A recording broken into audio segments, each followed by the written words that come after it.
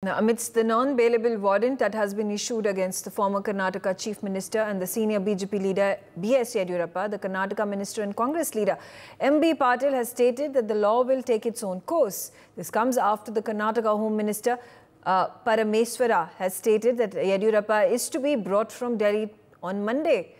Now, shortly after the development, the office of the senior BJP leader said that the ex-chief minister has applied for anticipatory bail at the special court seeking prevention from the arrest in the case. The court is set to hear the plea on Friday. Reacting to the arrest warrant, the former chief minister refuted all allegations against him.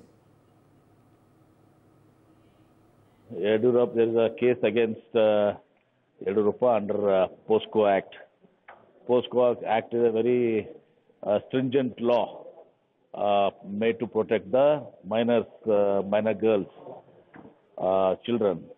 So in this case, there has been a statement before magistrate against Yediyurappa, and law will take its own course. At the same time, as you rightly said, court has directed a non-bearable warrant. So accordingly, law will take its own course. Yeah. So that's a major controversy that B.S. Yediyurappa find himself embroiled in. There is a non-bailable warrant that has been issued against him. He has been asked to travel back from Delhi to Karnataka. It's a charge against him under the POCSO Act.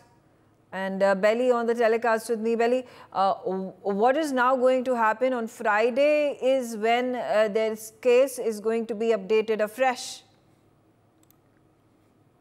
Megha, the anticipatory bail plea hearing filed by the former Chief Minister B.S. Yediyurappa is coming up for hearing in any time at the Karnataka High Court. This is the anticipatory bail was filed as the POCSO court yesterday had issued an arrest warrant against B.S. Yediyurappa. And the former Chief Minister had also filed a petition at the High Court to quash the FIR 2 days ago, which is also coming up for hearing today.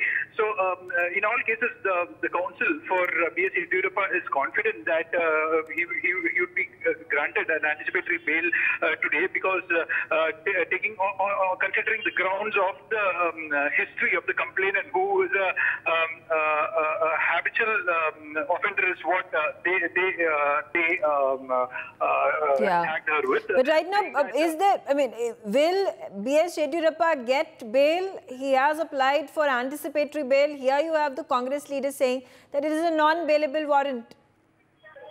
Yeah, the anticipatory bail has been applied on the grounds stating that the woman, of the mother of the 17-year-old girl, had a history of filing complaints against several policemen and police officials and politicians before, and there was none of her complaints that were entertained and converted into an FIR earlier.